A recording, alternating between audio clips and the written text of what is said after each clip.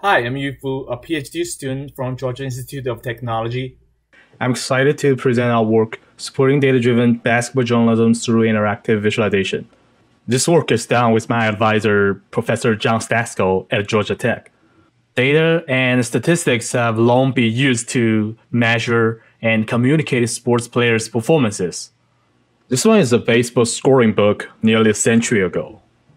This is how it looks like 20 years ago, not much changed here. However, over the last 20 years, things started to change. A series of richer and more complex statistics and models have emerged, particularly powered by the video tracking technologies and computer vision. A vast amount of data has been collected. This shift has brought both opportunities and challenges to sports writers. On one hand, it could help them come up with new angles about narratives and stories based on this data. On the other hand, sports writers don't usually have a statistic background. They usually don't know how to manipulate database or write some code to do analysis. Then how could we make this massive data and innovative analytics available to writers? And how can we help them explore the data and find insights? How can we help them support their narratives with data-driven evidence and make their narratives more convincing? And how can we make these boring statistics more appealing and digestible to their audiences? To better understand the challenges faced by a basketball writer, we investigate their current work, practices, and existing tools through ethnographic observation, a review of their practices, and interviews with 9 stakeholders. To investigate the work settings of professional NBA journalists, we visited NBA Media Room and documented their work environment and available artifacts using field notes and pictures. To understand the existing tools the journalists are using, we dived into 12 data websites and analyzed their characteristics. To understand the fan-based community, we spent several months observing interactions between sports writers and sports fans on multiple social media platforms. To get familiar with the state-of-the-art data-driven basketball writing, we collected and analyzed 55 data-driven articles and 84 basketball visualization posts. Moreover, we interviewed 9 stakeholders, including 3 credentialed NBA journalists, 3 sports analysts, and 3 sports visualization practitioners. We then coded our data and triangulated emergent themes into 5 primary findings. We found that sports coverage now is speeding up, but these journalists still have to keep their credibility. The role of sports analytics has increased in sports journalism. It offers new ways to construct and support narratives. At the same time, spreadsheets are the dominant ways for sports writers to explore data and show data. Interactive visualization systems are scarce compared to the vast amount of sports data. Most practitioners are using static, author-driven graphics to communicate their insights. The growth of social media has invited more contributors. They're coming from different backgrounds. Sports writers' style have become increasingly diverse, and the boundaries between stakeholders are blurred.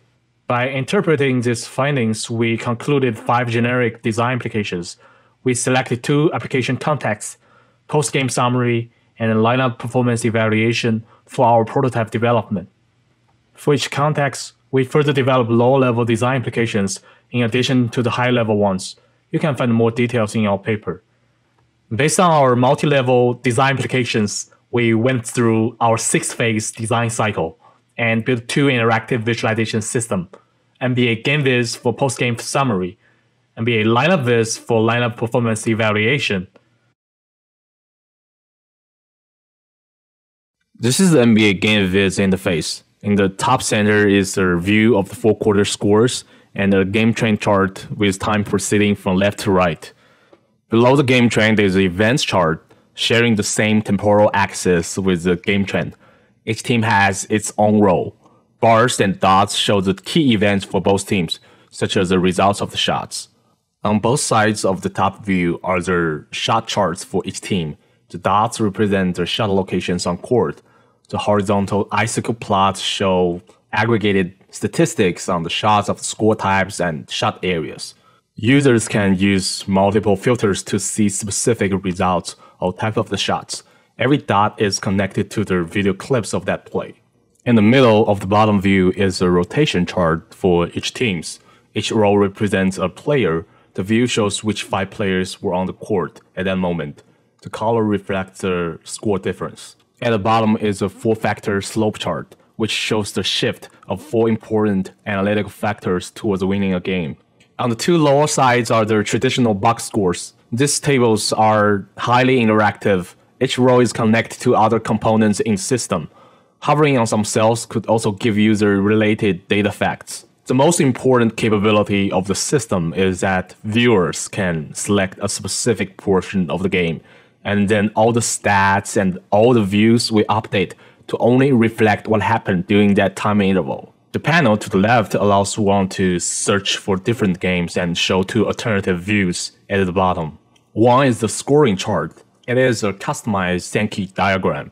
It shows the shot attempts and the scoring distribution. The second alternative view is a traditional play-by-play description, along with score difference line running from top to bottom, and the circles and glyphs indicates the lineups and actions. Let's move on to NBA lineup viz interface. In the top center is a ranked lineup chart. Each row shows a particular combination of the players, and the bar length shows the time they played together. The color indicates the team performance. On the bottom is a scatter plot where each bubble represents a lineup, and key statistics are placed on the 2 axes. Gray circles are lineups from other teams.